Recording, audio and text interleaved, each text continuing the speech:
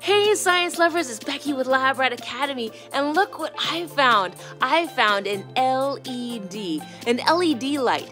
This is a light emitting diode. That's what LED stands for.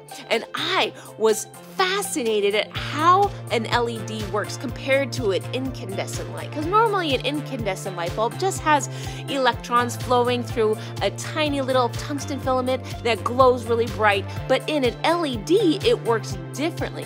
In this one, it has a diode that has a whole bunch of electrons that are filled up on one side, and on the other side of the diode, it's missing electrons. And so it only works in one direction, where the electrons go through one side and go to the other side of the diode. However, when it transfers those electrons from the N side to the P side, it actually creates this photon when it transfers one side of higher energy to a lower side of energy. And that creates the light as it transfers from one side to the other.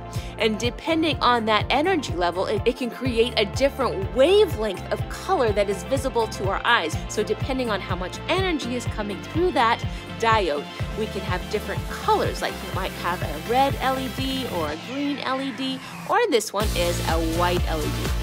Wow, science is so amazing. I hope you guys have a beautiful day. God bless. Bye-bye.